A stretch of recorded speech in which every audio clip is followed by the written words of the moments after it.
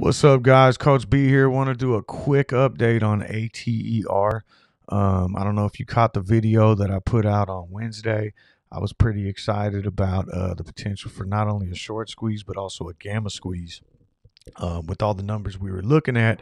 And while those numbers still look great, and there may still be a squeeze in the works for ATER, I did say in that video that if the stock broke below 9, I was going to exit, and that's exactly what happened. My stop loss went off at 8.95, for the shares that I had purchased, and I also, the options contracts that I was in, I ended up cutting those for a loss too. And I'll go ahead and pull up what we kind of saw on the daily chart transpire since then as well. But so here we go. This was pre-market Wednesday, which is exactly when I kind of put that video out. Was back here. We actually did see it kind of get up to 988, and then it was all downhill from there. Nice little spike up Wednesday morning, and it kind of lost support here right after $9. Like I said, I got stopped out at about 8.95, and I was waiting for the stock to show a little bit of strength and reverse so that I can get back in, and that never really happened throughout the day. As you can see, it's just been kind of driven lower and lower and even lower today, hitting down as low as 766.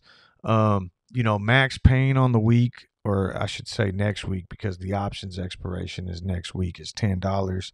And I would imagine that market makers are going to try to pin this stock somewhere in between 750 and 10, unless that max pain number changes.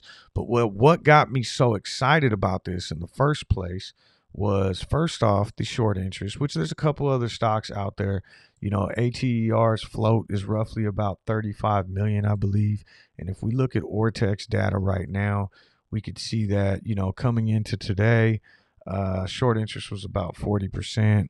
Cost to borrow 129, utilization at 97. Little bit of a change in the short interest is showing up as 34% now. Cost to borrow on average is 100%. So those numbers still look good. It's not, I'm not saying a squeeze is off the table or anything like that. But for me, the other thing that I was really excited about was the options chain. Taking a look at the options chain here for ATER for next week on October 5th, we're looking at 13,000 contracts at the $10 strike, outweighing 9,000 puts. We'd like to see these be a little bit higher, but then when you get over to 1250, 13,000 outweighing 4,000.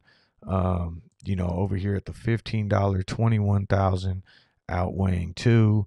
And, relative to the float size of this stock, at the time, when I made this video on Wednesday, we were sitting right around 980. If it would have pushed above 10, there really would have been enough power in here to kind of move this thing, I think, potentially all the way at least to 20, but potentially all the way through the option chain to 35.